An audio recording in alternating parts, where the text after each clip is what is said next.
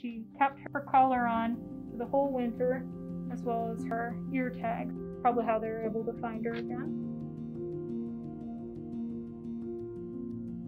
Frank's papers are now part of the library's archives and special collections, and we're so pleased to have them. Frank and his brother John produced many books, documentaries, and articles that inspired who knows how many Americans about grizzly bears.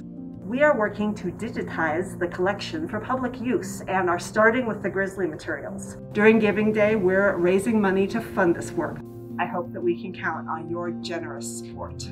Support MSU Library on Giving Day.